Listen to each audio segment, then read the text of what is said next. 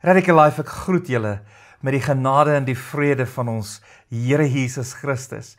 En elke besoeker wat ingeskakel het, jy is so welkom en ek is bly dat jy diens saam met ons deel. Ek is so bly vir elkeen van julle wat vanmôre ingeskakel het op hierdie eerste Sondag van die week.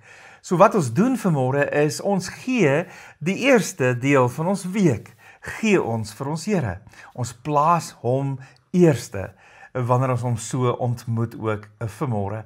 My gebed is dat jy regtig 'n ontmoeting met hom sal hê, dat jy sal connect met hom in die worship en dat die boodskap sommer net jou gees sal oplig en aan die einde van hierdie diens dat jy regtig sal bly wees dat jy hierdie ontmoeting gehad het met ons lewende Here. Voordat ons gaan worship, kom ons sit net so en kom ons aanbid net ons Here.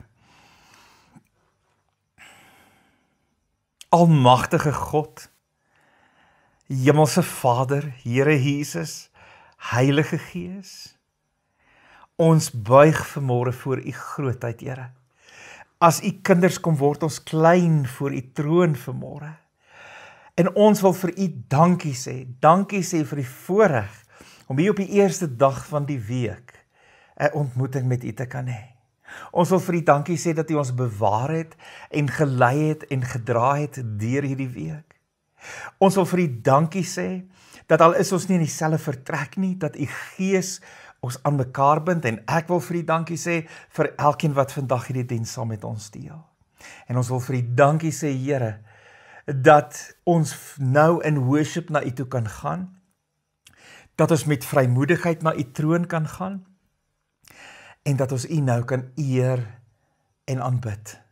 Baie dankie, dat ons hierdie voorreg het, dat ons vry kan wees, dat ons nie hoef bang te wees dat ons vervolg sal word wanneer ons dit doen nie. En daarom wil ons regtig vanmôre kom met ons hele wese, en ons wil u eer, en ons wil u loof, en ons wil u prys en aanbid, en net ons oë op u sit, en ons smag daarna, om 'n ontmoeting met u vanmôre te hê. Ek wil vra dat u hierdie diens regtig sal seën, en in elkeen se hart sal beweeg. In Jesus naam. Amen. Kom ons worship en kom ons gaan na die genade troon van ons Here.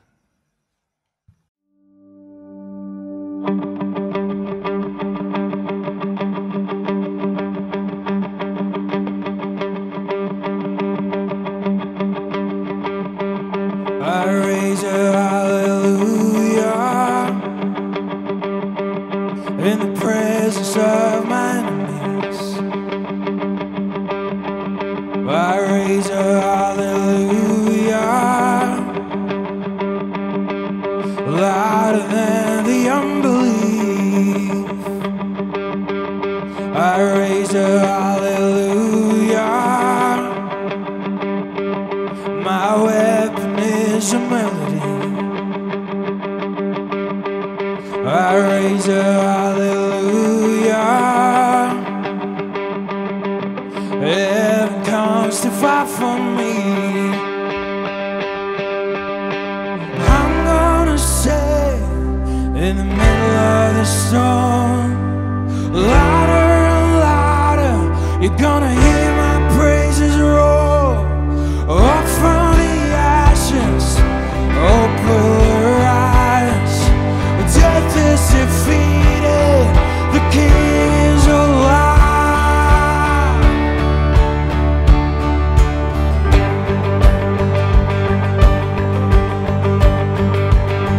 I raise a hallelujah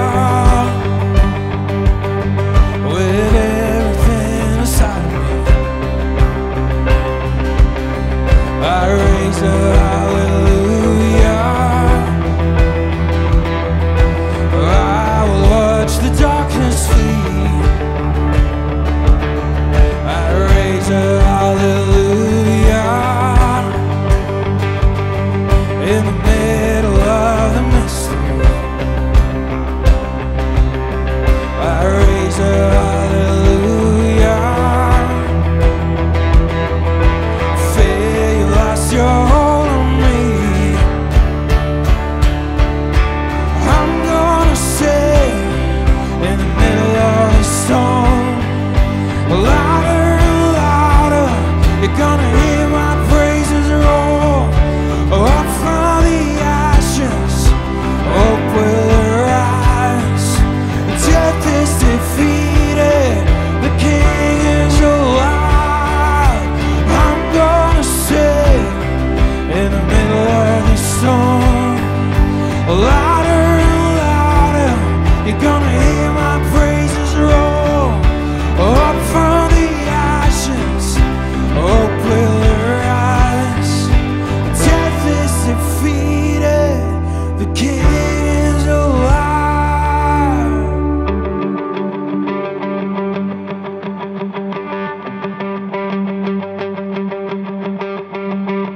Sing a little louder. Sing a little louder. Sing a little louder. Sing a little louder. Sing a little louder in the presence of my enemies. Sing a little louder, louder than the unbelief. Sing a little louder, my weapon is a melody. Sing a little louder, heaven comes to fight for me. Sing a little louder in the presence of my enemies. Sing a little louder, louder than the unbelief. Sing a little louder, my weapon is a melody. Sing a little louder, heaven comes to fight for me. I'm gonna say in the middle of the storm, louder and louder, you're gonna hear my praises roar. Up from the ashes, hope will arise. Death is defeated, the King is alive. I'm gonna say in the middle of the storm, louder and louder, you're gonna hear my praises roar. Up from the ashes, hope will arise. Death is defeated, the King is alive.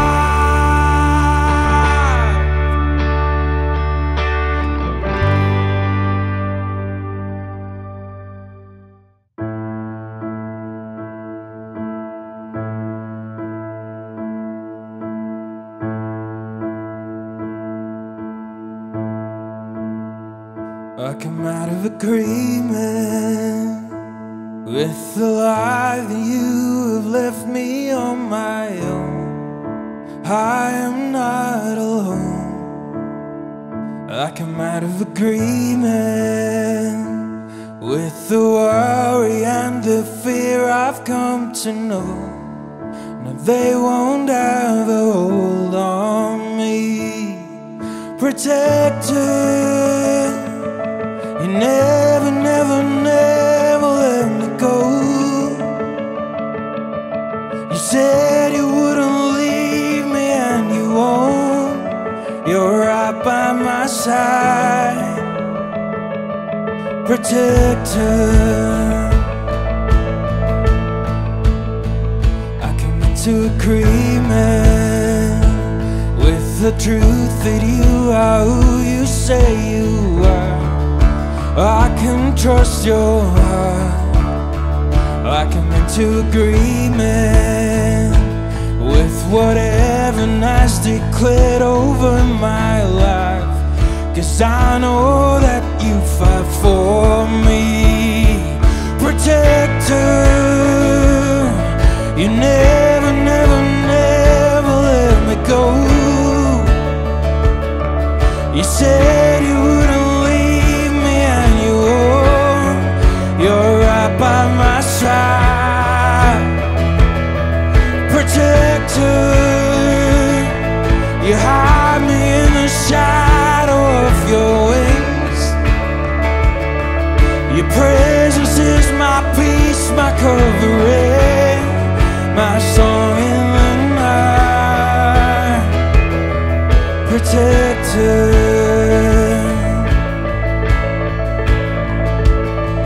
protector, no weapon, no worry will prosper against me. No darkness, no evil will tease or torment me. No weapon, no worry will prosper against me. No darkness, no evil will tease or torment me. All power, dominion to one name is given. My fortress, my friend.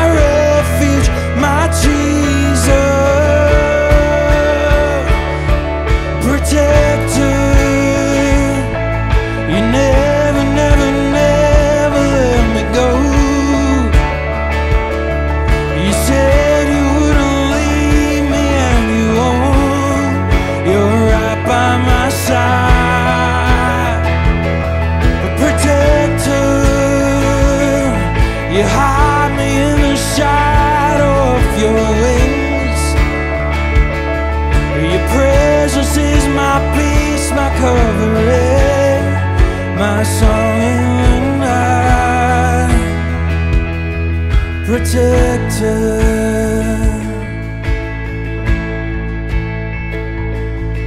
protector, protector. You never, never, never let me go. You said you wouldn't leave me, and you won't. You're right by my side. Protector, you hide me in the shadow of your wings. Your presence is my peace, my covering, my song in the night. Protector, you never, never, never let me go.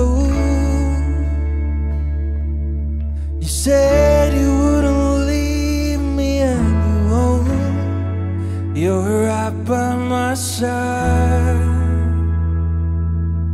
Protector, you hide me in the shadow of your wings. Your presence is my peace, my covering, my song in the night. Protector.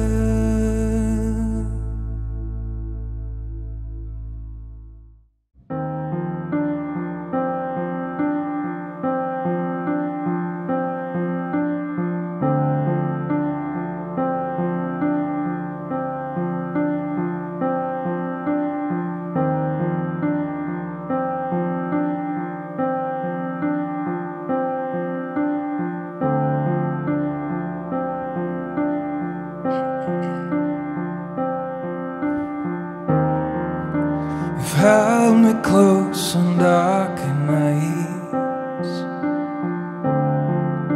You've calmed me down when nothing could. For every time I felt alone,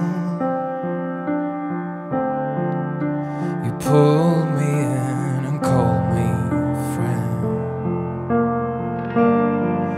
You've always been, and you'll always be, the God who gives such perfect peace. So all my fear and anxiety are bound to my God, the King of Kings,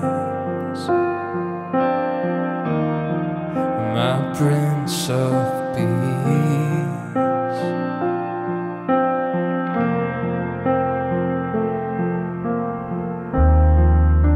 I've basked inside your perfect light,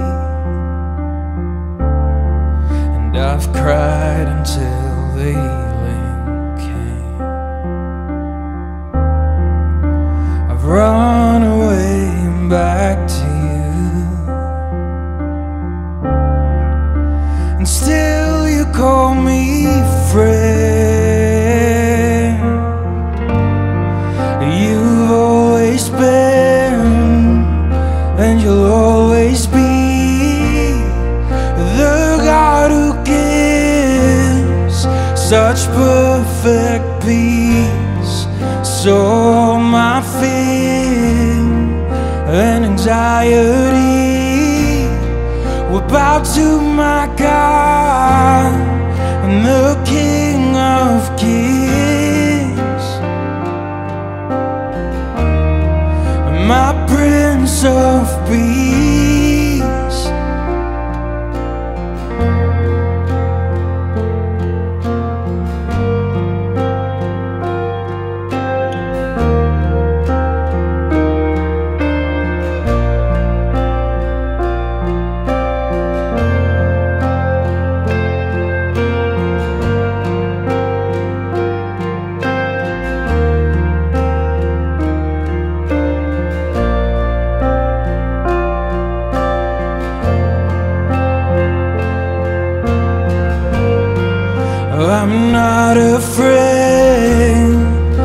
I'm not afraid, 'cause everything gives way when I speak your name.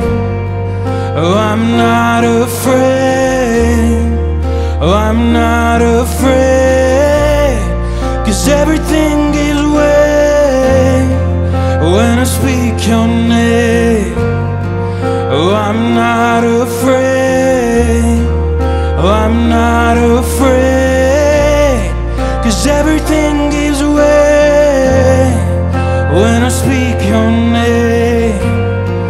Oh, I'm not afraid, oh, I'm not afraid, 'cause everything gives way when I speak your name. I'm not afraid, I'm not afraid, 'cause everything gives way when I speak your name.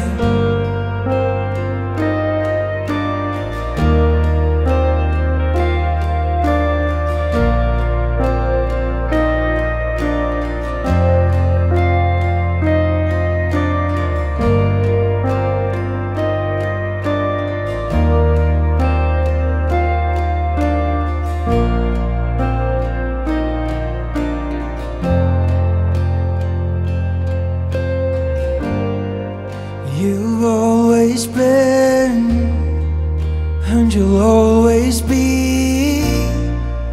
the God who gives such perfect peace. So all my fear and anxiety will bow to my God, the King of Kings, my Prince of Peace.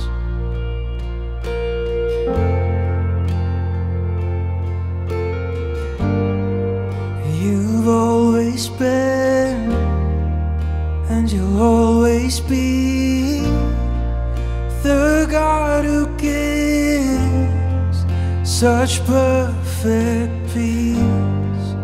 So all my fear and anxiety will bow to my God, the King of Kings, my Prince of Peace.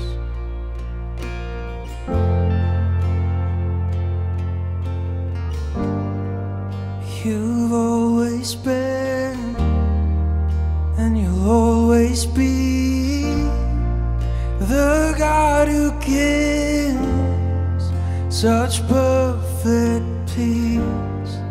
So all my fear and anxiety will bow to my God, the King of Kings, my Prince of Peace.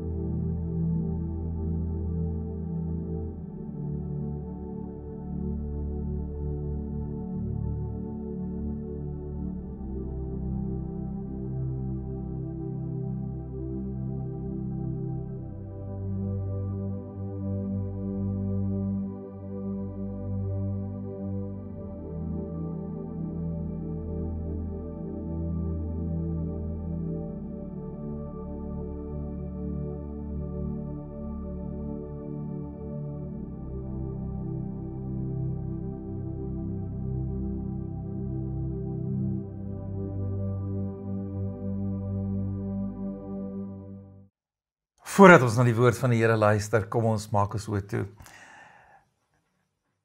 Here, waar ons nou gaan omgaan met u woord, wil ons vra dat u in ons harte sal beweeg. Ons het so 'n behoefte om te hoor wat u vir ons wil sê vanoggend.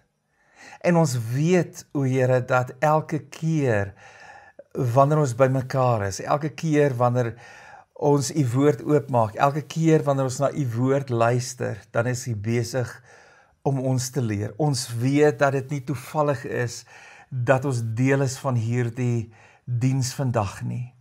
Ek glo met my hele hart dat hierdie boodskap wat u op my hart gedruk het, dat dit vir elkeen is wat vanmôre deel is van hierdie diens. En my gebed is dat u dit regtig sal gebruik, dat u in elke hart sal kom beweeg, en ek wil vra, Here, dat niks ons aandag sal aftrek nie, dat ons niks sal mis nie.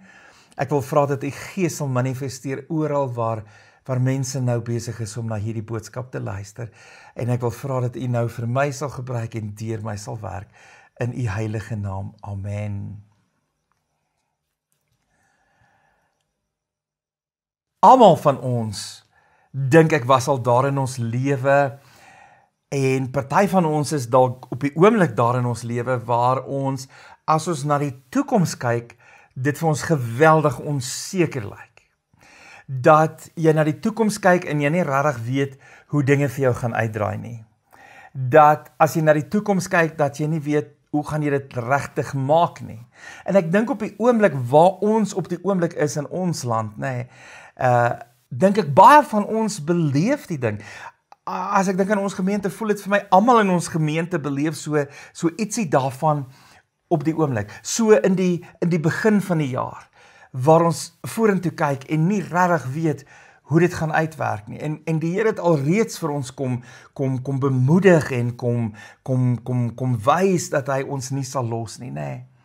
Maar vandag dink ek, moet ons vir mekaar sê, dit is so maklik en dit is eintlik so groot gevaar, dat ek en jy, wanneer ons vorentoe kyk en daar soveel onsekerheid is en partykeer soveel vrees is, nê, dat ons so vaskyk in dit wat ons kan sien. So vaskyk in ons huidige omstandighede, dat ons eintlik vergeet. Ons kyk na die hier en die nou, ons fokus is absoluut op wat nou gebeur en wat ons dink in die toekoms gaan gebeur, dat ons totaal vergeet wat in die verlede gebeur het en hoe God vir ons voorsien het en gesorg het in die verlede. Die Bybel is vol voorbeelde van God se voorsiening en God se sorg vir sy mense. As ek dink aan die volk in die woestyn, hoe het God vir hulle voorsien?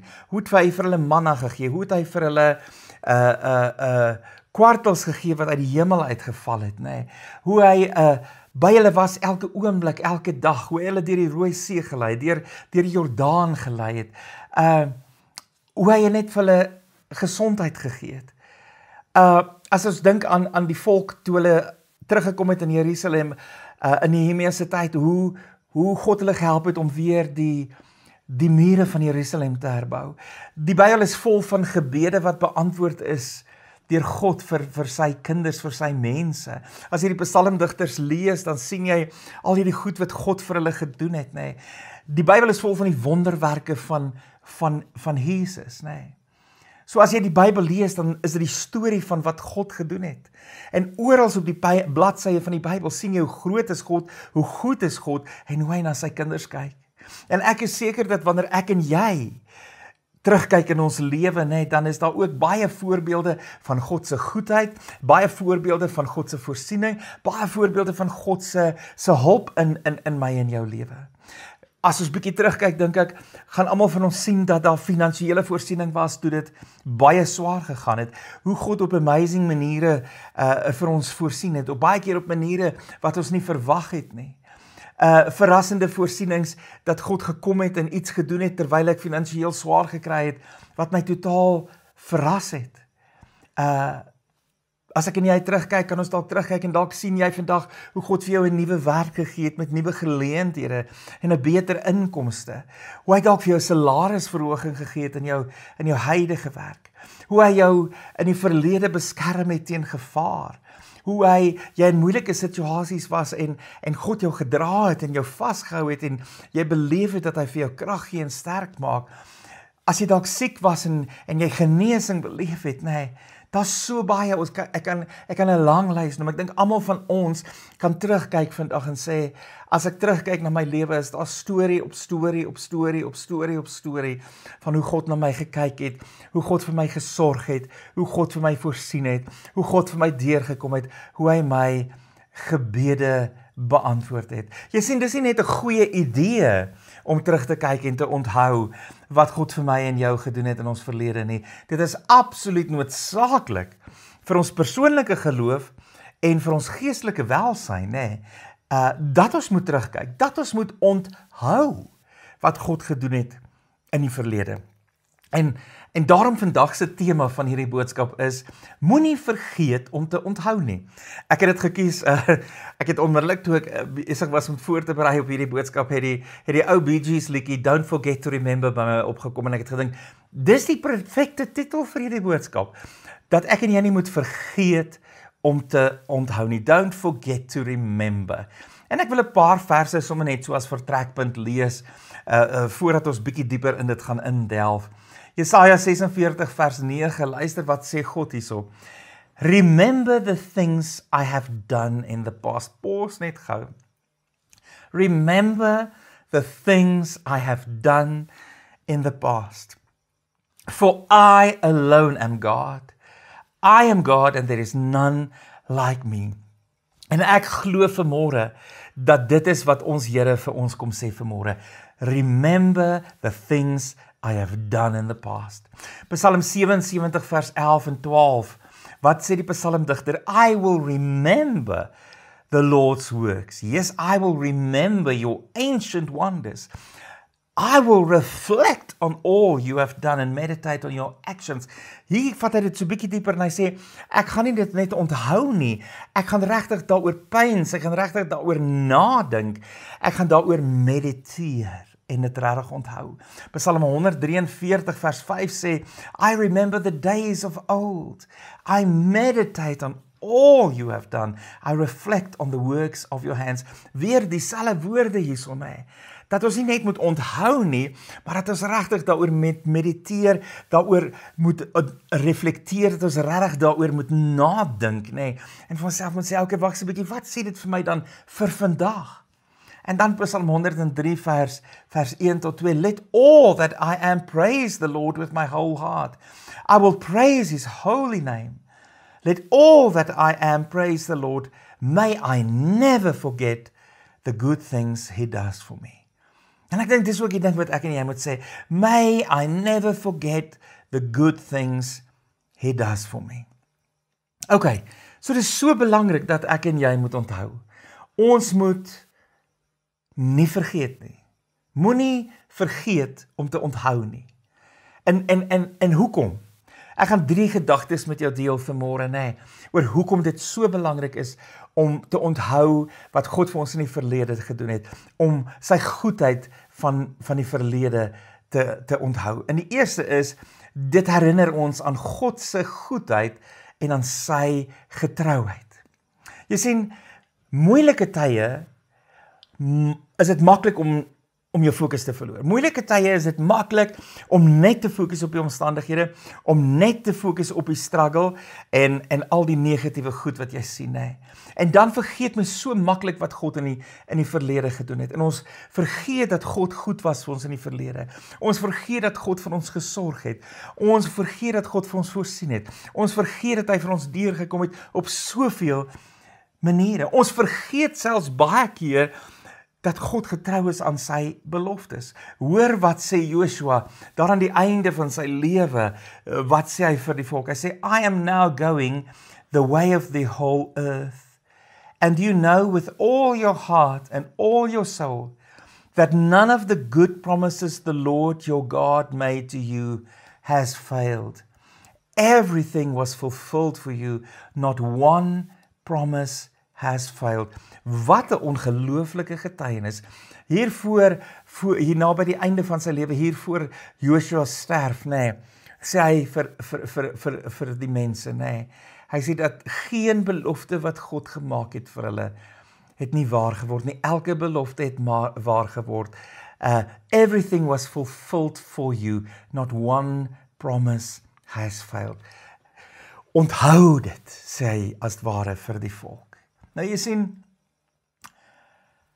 baie keer vergeet ons, nee, want ons skryf nie op, ons teken nie aan wat God gedoen het nie. En daarom persoonlik glo ek dat journaling so belangrik is, en ek dink die meeste van ons is bietjie lui om dit te doen.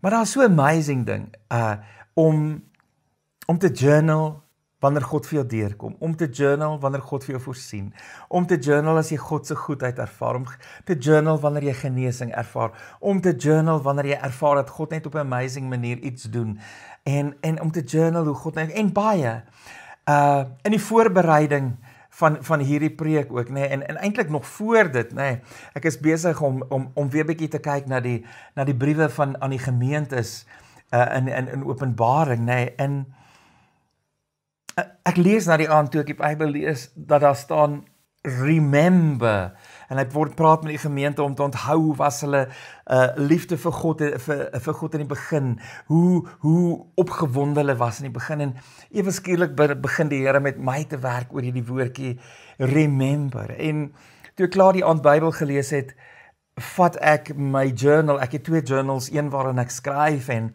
dan gebruik ek ook die Day One app, journal app, op die foon en op die iPad, en ek besluit, ek gaan sommer deur gaan, en ek gaan terug na waar ek begin het, ek dink dit was in 2012, en ek scan sommer so deur, ek skryf elke keer 'n opskrif, baie kort goedjies wat ek net daar insit, en dit was my so opvallend, hoeveel keer ek gesien het, dat daar staan dat, God het my gebed beantwoord, God het vir my deurgekom, God was goed, God het vir my deurgekom, God het my verras, God het 'n miracle gedoen, alweer het God vir my deurgekom, oor en oor en oor en oor, en onmiddellik toe ek dit gedoen het, toe beleef ek soms so 'n stukkie moed en so 'n stukkie hoop, nee.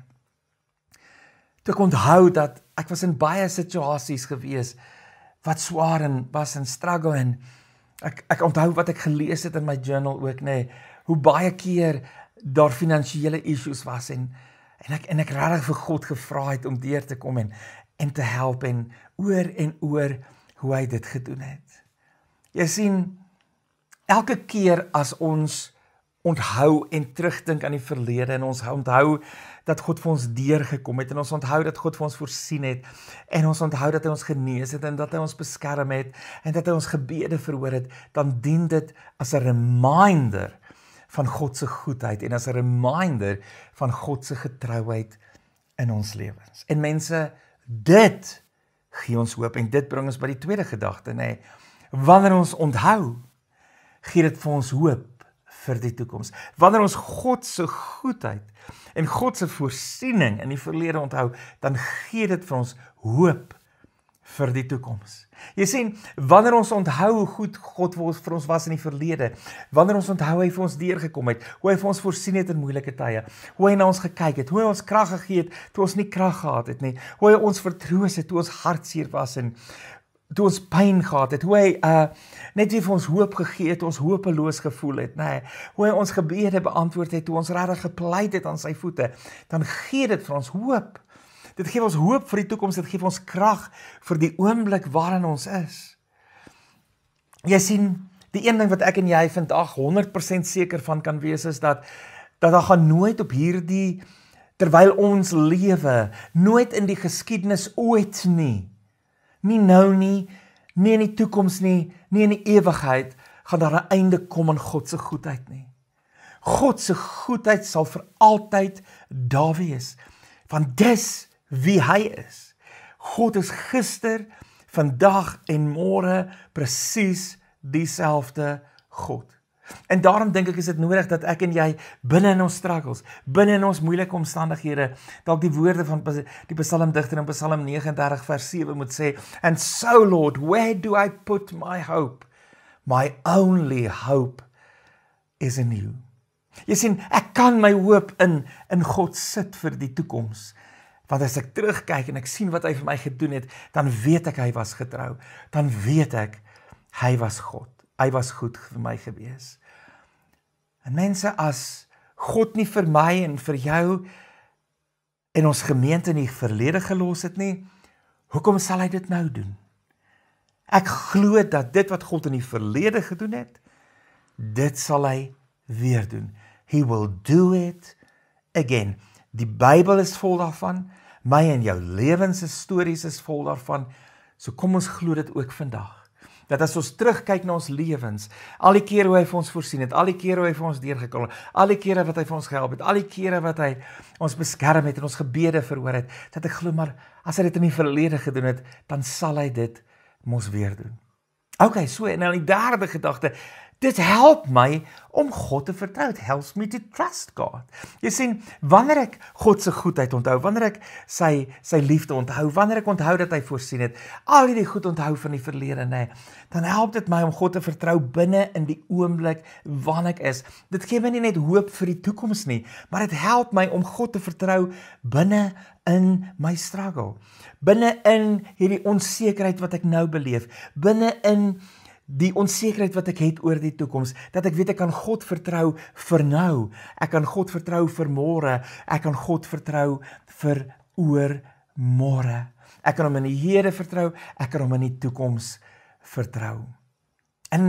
En dit is ook dan die tyd, dink ek, wat ons baie keer moet die woord van God vat en dit moet omdraai in 'n declaration. Byvoorbeeld 'n declaration wat ek baie keer as ek so in finansiële goeders is en wonder, hoe gaan ons gemeente dit maak? Hoe gaan ek dit maak? Hoe gaan my gesin dit maak? Nee, Filippense 4 vers 19. 'n teks wat naby aan my hart lê. Baie al declare, ons gemeente het dit al baie declare. And my God, wat spreek van 'n verhouding, dis nie net and God nie, dis my God, die God met wie ek 'n persoonlike verhouding het, will supply all your needs according to his riches in glory in Christ Jesus. En dan draai ek dit sommer om, ek sê, and my God will supply all my needs according to his riches in glory in Christ Jesus. En hy het dit in die verlede gedoen, en hy gaan dit in die hede doen, en hy gaan dit in die toekoms doen. Want hy is presies dieselfde, hy verander nie. Jy sien, en wanneer ons God begin vertrou, binne in die omstandighede, wanneer ons God begin vertrou binne in die struggle, wanneer ons God begin vertrou met die toekoms, wanneer ek hom begin vertrou, al weet ek nie hoe nie, want jy sien, baie keer ons mense wil hê, Here, sê my net hoe dit gaan wees. Hoe gaan U vir my deurkom? Hoe gaan U vir my help? Hoe gaan ek dit maak? En God gee nie noodwendig daai antwoorde vir ons nie. Maar wanneer ek kies om hom te vertrou binne in dit, nee, dan kom daar 'n stuk vrede in my hart. 'n Vrede waarvan die Bybel praat wat alle verstand te bowe gaan. En daar's vrede terwyl ek in die struggle is. En daar's vrede terwyl ek in die onsekerheid is. Jesaja 26 vers 3 is so 'n mooi teks vir my. You will keep in perfect peace all who trust in you, all whose thoughts are fixed on you. Dis 'n belofte. Kom ek lees dit gou weer. You will keep in perfect peace all who trust in you and all whose thoughts are fixed on you. Met ander woorde, wanneer ek God vertrou, wanneer ek my gedagtes op hom fokus en nie op die omstandighede nie, en nie op al die sleg en nie op al die vrese nie, dan sê die woord dat God sal my in perfect peace blou. Hy sal 'n absolute vrede in my hart gee en my in daardie vrede hou. En ander mag dalk nie verstaan hoekom het ek vrede nie, maar dan is daar die vrede wat God gee, omdat ek op hom vertrou. Jy sien, dit help as ek my oë op God sit. Dit help as ek my oë wegvat van my omstandighede. Die vyand, die duiwel, wil die heeltyd wanneer ek en jy struggle, of wanneer iets onverwags met ons gebeur, of wanneer ons in finansiële krisisse is, of siekte kom, of wat ook al, wil hy hê ons moet die heeltyd fokus op daardie omstandighede. Want hy weet dat as ons die heeltyd daarop gaan fokus, gaan dit ons waarskynlik oorweldig, en daar gaan angs kom, en daar gaan vrees kom, en ons gaan hoop verloor, nee, en dan wen hy, en dan neem twyfel oor in ons lewe. Maar jy sien die teenoorgestelde is waar, wanneer ek en jy ons fokus wegvat, nie ontken nie, ek dink dis so belangrik, dat ons dit vir mekaar sê, nie ontken wat gebeur nie, nie ontken waar ek op die oomblik is nie, nie ontken dat ek in 'n struggle is nie, nie ontken dat ek onseker is nie, maar waar ek binne in dit kies om my oë op God te sit, my fokus op hom te sit, en waar ek kies om hom te trust, dan word die vrees en die angs minder, en die vertroue neem oor, en twyfel verdwyn, en naderhand word die vrees en die angs so minder, dat dit heeltemal weggaan, en vrede kom in daardie plek in. Maar dit is ook iets wat ek moet cherish, Jy sien, die vrede is daar, solank ek op God fokus, solank ek hom trust. Die oomblik as ek my fokus wegvat, en ek sit dit weer op die hier en die nou, en ek begin weer twyfel, en ek trust hom nie, dan kom die angs en die vrees weer. So dis die hele tyd, en daarom is dit so belangrik dat hierdie ding moet gebeur die hele tyd. Ek moet my oë die hele tyd, elke dag, elke oomblik op God sit. En luister wat sê die psalmdigter van Psalm 56, vers 3, en dit is dalk 'n reminder vir my en jou, vir vandag en môre en oormôre en die toekoms. When I am afraid, I will trust in you. Die psalmdigter herinner homself, hy remind homself, hy pinch homself en sê, wanneer ek bang is, sal ek U vertrou. En dis miskien wat ek en jy ook moet sê, wanneer ek bang is, sal ek God vertrou. Wanneer ek vrees, sal ek God vertrou. Wanneer ek oorweldig voel, sal ek God vertrou. Wanneer ek nie weet hoe die goed gaan uitwerk nie, kies ek om God te vertrou. Wanneer ek onseker voel oor môre en oormôre in die toekoms, kies ek om God te vertrou. Ons op die oomblik met al die ekonomie wat ons hoor in ons land en dwars deur die wêreld, vir mekaar sê, binne in hierdie ekonomie gaan ek kies om God te vertrou.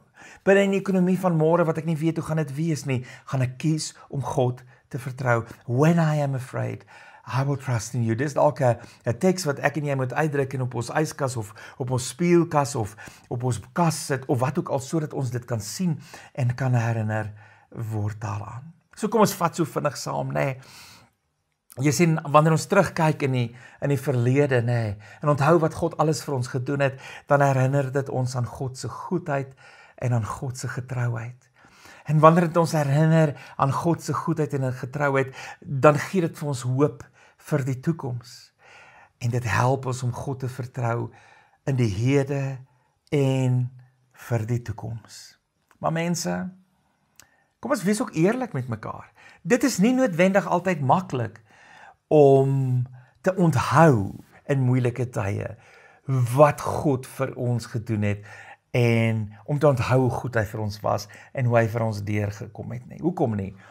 Want ons is mense en mense het emosies en baie keer binne in die situasie is my emosies 'n warboel en gaan dit so en as ek myself nie gaan dwing om terug te dink aan die verlede nie, dan gaan ek waarskynlik nie onthou wat God gedoen het nie.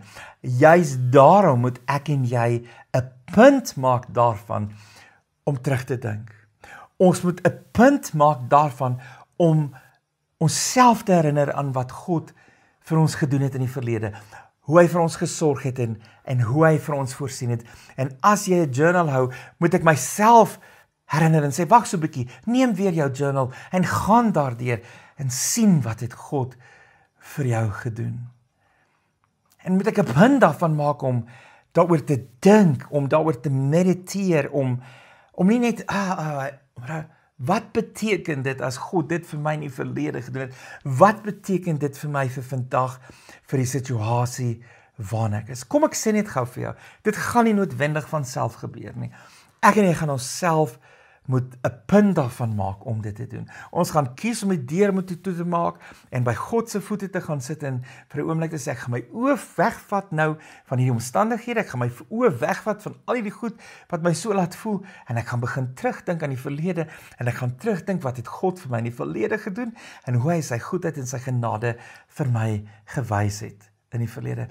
En mense dan, wanneer God vir jou deurkom, Mag ek dit vir jou aanbeveel dat jy dit sal journal? Ja, ek slip ook baie keer op.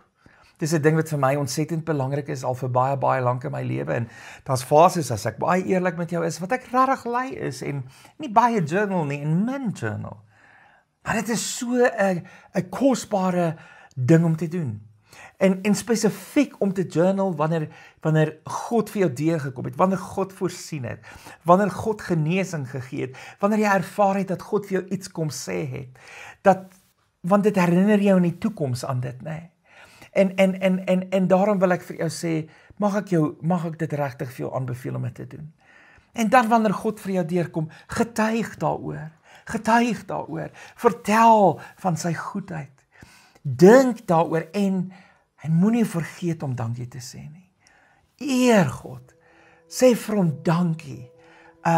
Miskien moet jy partykeer vir jouself vra, wat kan ek doen buiten om net dankie te sê om vir God my dankbaarheid te wys? Here, wat kan ek vir u doen om vir u my dankbaarheid te wys? So mense, kom ek vra vir jou. Is jy dalk op die oomblik op 'n slegte plek in jou lewe? Is jy dalk op die oomblik in 'n fase waar jy struggle?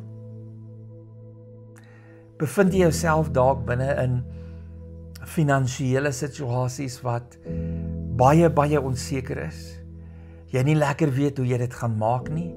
Jy nie lekker weet hoe die toekoms gaan wees nie. Is die toekoms dalk vir jou onseker? Dalk op finansiële terrein, dalk op verhoudingsterrein, dalk op werksterrein, dalk op soveel terreine, gesondheidsterrein. Twyfel jy en is jy dalk bekommerd en angstig as jy aan hierdie goed dink oor die toekoms? Stres jy dalk oor die finansies en die ekonomie van die toekoms?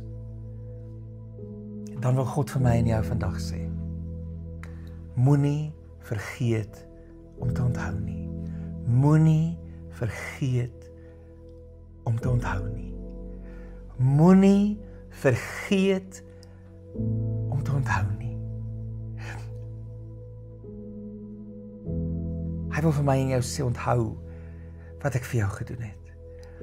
Onthou in die verlede hoe ek na jou gekyk het. Onthou ek vir jou deurgekom het. Onthou ek vir jou voorsien het. Onthou ek jou genees het. Onthou ek daar was vir jou. Onthou ek krag gegee het vir jou. Onthou dat ek jou nie gelos het nie. En jy sien, ek en jy kan weet dat God se goedheid en sy voorsiening en sy genade is nie beperk tot die verlede nie. Hy is dieselfde God. Sy beloftes het nie verander nie. Sy karakter het nie verander nie. En hy sal altyd goed wees. En hy sal altyd getrou wees aan sy beloftes. En hy is vol barmhartigheid en genade. En daarom mense, as ek 'n kind van God is, 'n wedergebore kind van God is, as jy 'n wedergebore kind van God is, dan kan ons weet dat hy ons sal help en vir ons sal voorsien in elke aspek van ons lewe. Ons weet nie noodwendig hoe nie, ons weet nie hoe gaan dit lyk nie, en ons weet nie noodwendig wanneer nie. Maar ons kan weet dat hy na ons sal kyk. Wat 'n troos is dit. So ja, ons beleef dalk op die oomblik die onsekerheid, maar ons kan weet dat die God wat in die verlede daar was vir ons en vir ons teergekom het en vir ons gesorg het, is die God wat in die toekoms vir ons sal sorg en vir ons sal deurkom. En ons kan weet vandag dat hy, die God met wie ons 'n persoonlike verhouding het, ons Vader wat ons nou die dag geleer het, wat weet wat ons nodig het, dat hy vir ons sal sorg en sal voorsien in elke aspek van ons lewe. Hy gaan jou nie los nie, en hy gaan my nie los nie. So kom vandag, ek en jy kies om te onthou. Wanneer ons afgesluit het met gebed, wil ek vir jou vra om nie uit te gaan en af te sit nie, maar dan gaan ons afsluit met Provider. 'n Lied wat ons lanklaas gesing het, maar 'n lied wat, of kom ek stel dit so, 'n ou lied van ons gemeente, maar 'n lied wat soveel betekenis het. So na die gebed, kom ons sing dit saam en dan herinner ons ook sommer net daarvan en ons sing dit uit en ons sê ook sommer vir die vyand wat dit hoor, dat ons God is die een wat vir ons voorsien. En mag ek ook dan sommer net vir jou vra en vir jou nooi om volgende Sondag saam met ons die diens weer deur te maak en ons gaan volgende Sondag gaan ons ook weer online saamnagmaal hê, sodat jy dalk volgende Sondag sommer voor die tyd al klaar jou tekens van jou nagmaal gereed het en ons dit dan gaan saam doen. Maar kom ons sluit hierdie diens af en ons vra vir die Here dat hy deur sy Gees ons sal help om te onthou. Hemelvader, Here Jesus, baie dankie dat hy nou met ons gepraat het. Weer eens het hy vir ons kom bevestig dat hy weet wat ons beleef. Weer eens het hy vir ons kom wys dat hy verstaan presies wat aan ons gedagtes aangaan. En dankie dat hy vandag met ons gepraat het. Dankie dat hy vir ons kom hoop gee. Dankie dat hy vir ons kom sê dat hy dieselfde God is van gister en vandag en môre. En dat wat hy in die verlede gedoen het, dit is dat hy weer sal doen, dat hy het nie verander nie, dat hy goedheid en hy getrouheid en hy genade sal vir ewig daar wees. Maar ek wil nou vir u baie mooi vra, Here, ons vergeet so maklik. U weet waar ons is nou, u weet die omstandighede, u weet die vrese, u weet die twyfel, u weet die onsekerheid wat ons het dalk oor die toekoms. Ek wil vra dat u Gees elkeen van ons sal help om te gaan terugdink en terugkyk na die verlede, en dat u Gees ons sal help om te onthou al die kere wat hy vir ons deurgekom het, al die kere wat hy vir ons voorsien het, al die kere wat hy vir ons gesorg het, al die kere wat hy ons gebede beantwoord het, al die kere wat hy vir ons genade gegee het en waar hy vir ons genesing gegee het, al die kere wat ons in sulke moeilike omstandighede was, wat ons nie geweet het hoe gaan ons dit maak nie, en hoe hy net gekom het, ons verras het en vir ons aan die kant deurgebring het. Help ons om te onthou en om nie te vergeet nie. En van hier af aan, Here, help ons om neer te skryf, om monumente in ons journals op te rig van u goedheid en u voorsiening. As ons nou uit mekaar uitgaan, wil ek u seën kom afbid oor elkeen, ek wil u beskerming oor elkeen afbid, ek wil gesondheid en krag oor elkeen afbid, en ek wil vra, Vader, u wat die groot voorsiener is, voorsien asseblief vir ons elkeen, in Jesus naam. Amen. Dankie dat jy die diens saam met ons gedeel het. Kom ons sluit nou hierdie diens af met die sing van Provider.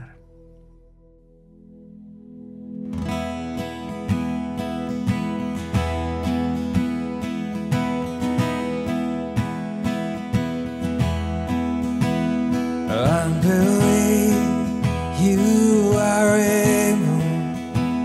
I believe you are good.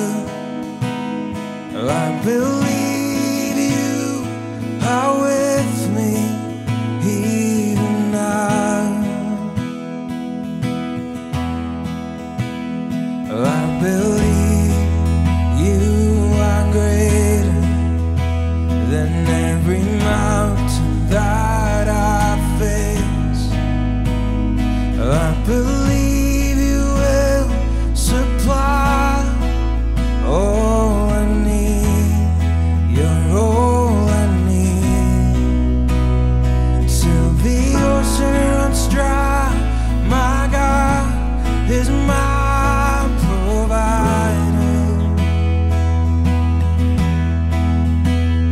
Though my heart may fail, your love will light the way. And if there's one thing I know that you are with me. You're my provider. You're my provider. Would you speak? I am listening. I can do this on my own. So I lift up my eyes for my help is found in you, found in you. Till the ocean runs dry, my God is my provider.